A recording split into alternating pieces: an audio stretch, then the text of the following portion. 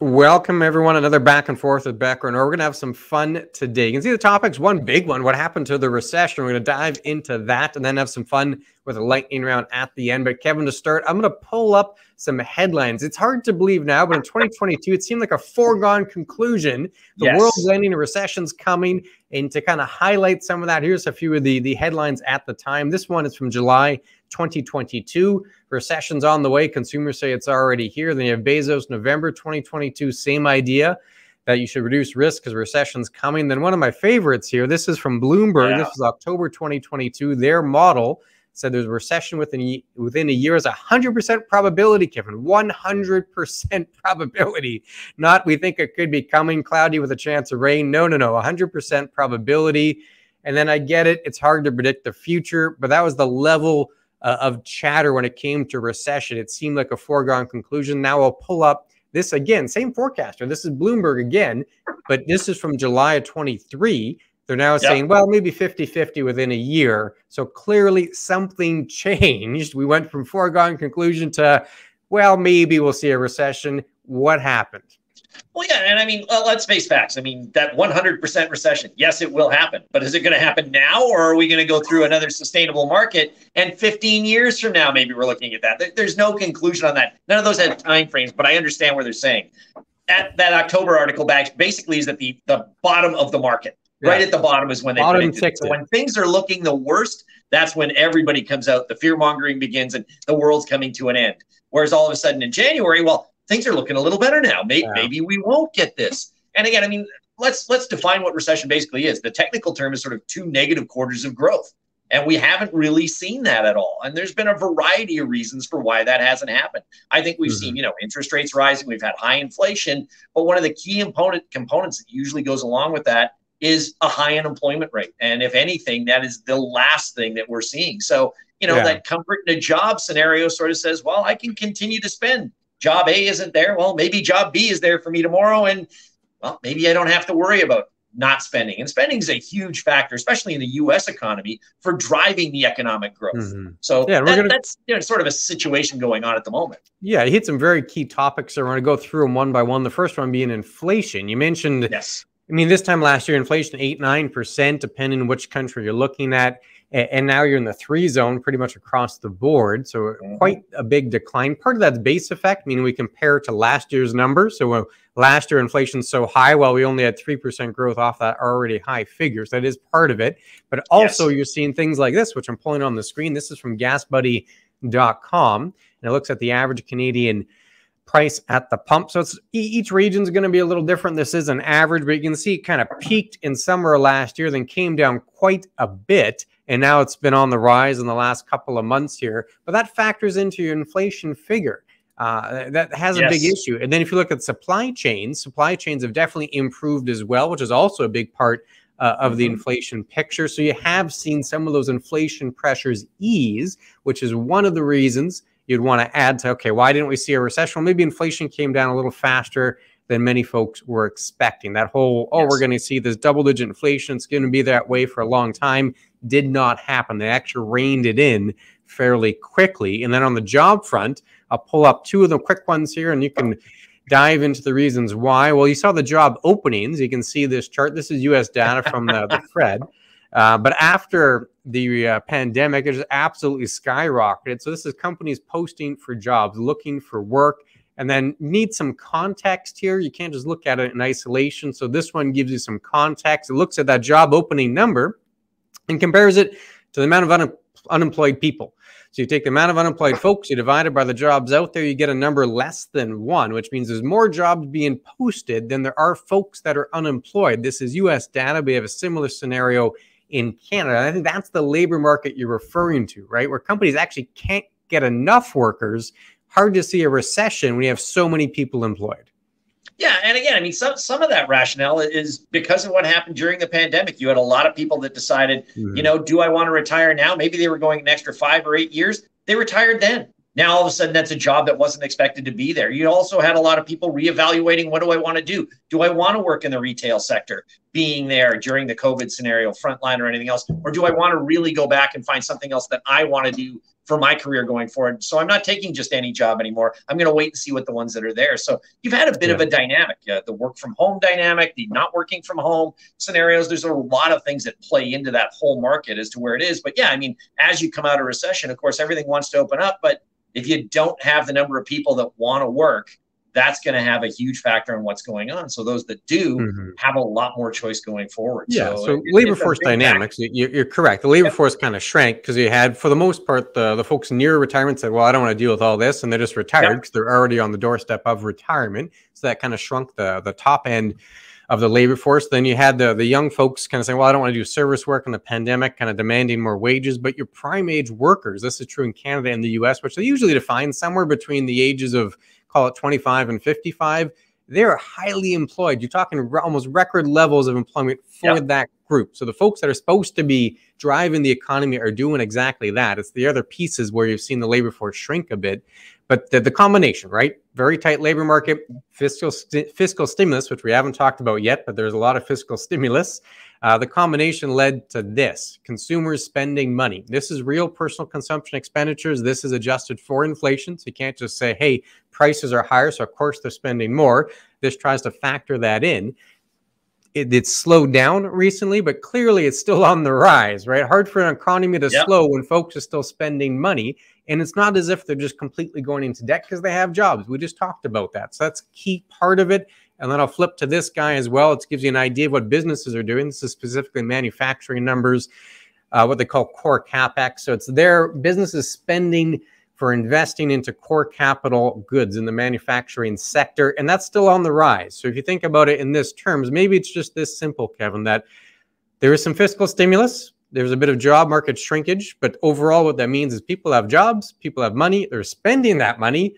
And now companies are investing as well. Like, it's pretty hard to see a recession when that's the core basis that you're seeing.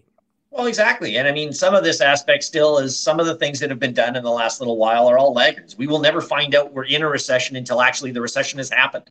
That's when we find out we had a recession. And option number two that goes along with those sort of scenarios is interest rate increases have all had an effect on the inflation scenario. But how's that going to affect the housing market and everything else? We may not know for another year or two because mortgages may not come due off that small rate to the higher rates in a quick saying. So we could see that, this may have a big detriment on consumer spending a year from now, 6 months from now. It may not have an effect at all based on the job scenario and everything else. But these are all things that are going to factor into it. And that's probably why, we were having a recession in 2022. And well, it was definitely one in 2023. And now we're pushing back to, are we going to have one at all?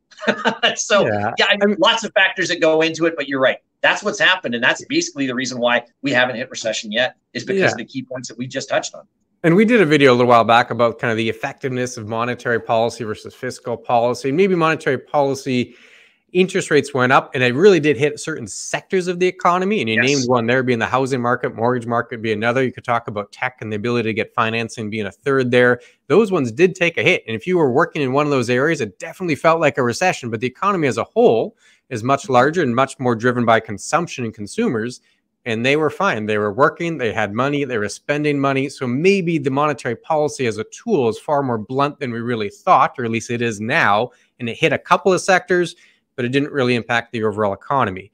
And maybe all the forecasting models haven't been finely tuned to address that yet. I don't know, but it's certainly one other point that we can consider. And we can ramble about this probably for about 6 more days, talking about what happened, what didn't happen, where things could be going. But I think we hit the key points there. Now we're going to have a little bit of fun with a lightning round here, Kevin. All right. Rapid fire questions. We'll put people on the hot seat. Do you want to go first? Do you want me to go first? What are you feeling? No, I always take the first blow. Yeah, first one into the foxhole always gets shrapnel and everything else. So let's go that way. Leading the charge here, Kevin. You're on the front line. On the front line. I'm all set. All right. I'm going to start off here. Barbenheimer. Big movies all summer. We've both seen Oppenheimer. I've seen Barbie, and Barbie was the #1 movie for a number of weeks in a row. I got to know, Kevin, when have you seen Barbie? What do I see, or when am I seeing? When are you seeing it? When are you going to go see Barbie? You know what? I would like to say I'm not seeing Barbie till it comes out on TV, but I inevitably know that my wife will drag me there. So I would say by the end of September, I will have seen Barbie. Against my better judgment, I will have seen Barbie by then. If cultural phenomenon now. Number one of the box offers for multiple weeks in a row. Just out of curiosity, I think you need to check it out just to see what it's all about. Financial question for you. We talked interest rates as one of the factors that may have led to lower inflation. Rates going up. When do you see the first rate cut from the Bank of Canada? Ooh, I'll stroke that one off my questions to go with. I am going to say that the first rate cut will come by the end of 2024. I mean, let's remember, at the beginning of this year, they were all calling for 2 rate cuts before the end of this year. I cannot significantly see that happening with inflation being sticky at 3%. Again, I can't see them dropping it early, but I think that if this works its way through, if mortgages come due and everything else, you're probably going to see there's going to be some stimulus that comes, and I will go with the end of 2024. There we go. Tech led the charge early this year. That was like by far the winner, anything tech related. We're seeing a bit of a turn, a bit of rotation in the last couple of months. Tech kind of falling off, energy kind of bouncing back. Which sector leads the charge in the back portion of the year? Sector leads the charge. Well, I think if we're going to have any sort of scenario, I've seen telecom just destroyed in the last little while. So I think that eventually people are going to see that, there is still money to be made in the telecom market. I mean, everybody still uses a cell phone. They still have to upgrade. The costs are not going down by any stretch of the imagination. And I think they've been overkilled recently. So I think the telecom sector has a good, decent chance to do something in the back half of the year. There could be some relative strength there if it bounces back. All right, we'll switch gears. I'll let you fire away. I'll get ready to answer some questions. You got your questions ready? I may do some of the other odds and ends, but now, based on the way that the Winnipeg Jets are constructed at present, and we're not at the season yet, so there may be some things, but at present, the team that they have, assuming that what they're on there is going into this season, are they a playoff team or not? Ooh, with the current construction, I have to say no. I mean, that would be tough. That would be tough. Maybe I'm wrong. You never know how they're going to play, how they're going to gel and come together. You could always get a call up that kind of surprises and surpasses expectations. But on paper right now, I'd say no, not a playoff contender. Okay.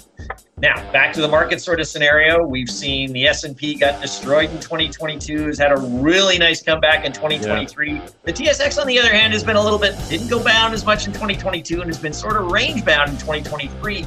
Based on what's going on right now, does the TSX finish positive or negative for the year?